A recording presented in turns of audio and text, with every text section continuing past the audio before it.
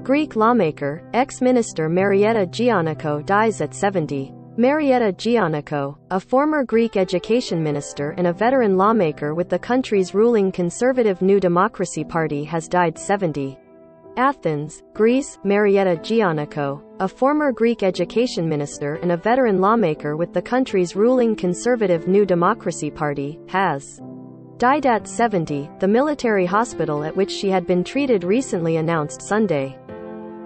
Giannakou had had a history of health problems, including a recent fall at home, a heart attack 6 years ago and the amputation of a leg in 2008, due to complications from diabetes. Giannakou, a neuropsychiatrist by training, came under fire when she served as an education minister from 2004 to 2007. The left-wing opposition vociferously objected to university reforms, while she also faced criticism from Greek nationalists, including many in her own party, over a sixth-grade history book that was considered insufficiently patriotic. In the end, both the reforms and the book were shelved.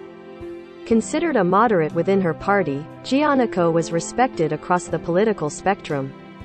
Marietta Giannakou was a serious and responsible politician, with a distinctive, moderate voice on foreign policy issues, said George Katrougalos, a former foreign minister in the 2015 to 2019 leftist Syriza government. Born on June 6, 1951, Giannakou became active in politics early in the New Democracy Youth Wing. She served in the Greek parliament from 1993 to 99, from 2000 to 2007, and since July 2019. She was also a member of the European Parliament from 1984 to 1990, 1999, 2000 and 2009 to 2014.